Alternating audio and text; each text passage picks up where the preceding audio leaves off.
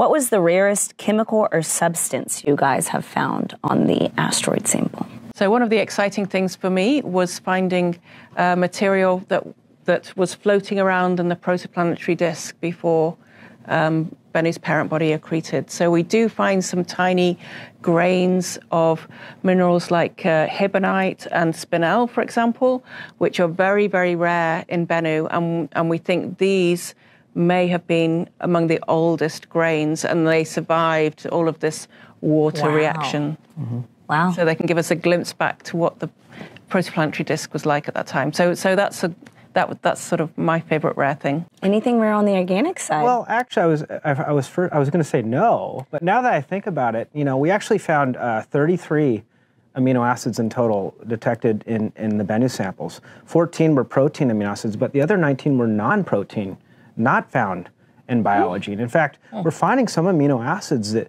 don't even occur naturally on the Earth. They truly are rare, some of these non-protein amino acids. So, wow. Have you seen them in meteorites before? We have seen them in meteorites, but I just wanted to make that point. You know, we're seeing the building blocks of life, but we're also seeing these other similar compounds that, for whatever reason, weren't used by life. So that's a whole another mystery in and of itself. Why did life choose those 20 when there were hundreds of amino acids available?